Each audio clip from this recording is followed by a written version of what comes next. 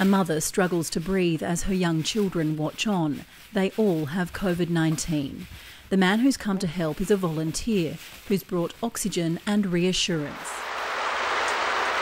He's one of 100 volunteers from the Sai Mai Will Survive group who've been run off their feet in northern Bangkok. They've been broadcasting what they see live on Facebook to raise awareness. Okay. Thailand's capital is grappling with around 4,000 new cases every day, most of which are the Delta variant. Hospitals are full, so volunteer groups are putting their own health at risk to answer hundreds of calls from people who can't get a hospital bed. We realize how hard-working and how tired doctors and nurses are. What we're trying to do is to help relieve some of those burdens.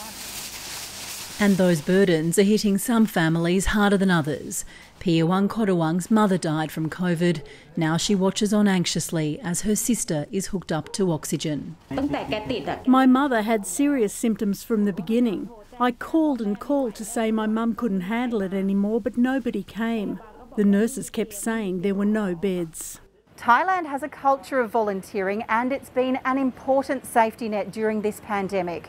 As well as people delivering oxygen, thousands of other volunteers have been doing their part in different ways. From this Bangkok car park, the Food for Fighters group makes around 10,000 meals a week for people in home isolation who can't afford to shop at online supermarkets. We didn't make any magic. We didn't make any special things. We just do what we can in this crisis. The Thai government has been widely criticised for its slow vaccine rollout. Less than 10% of the population is fully vaccinated. The country's volunteers are seeing the consequences of that play out day after day. Mazoe Ford, ABC News, Bangkok.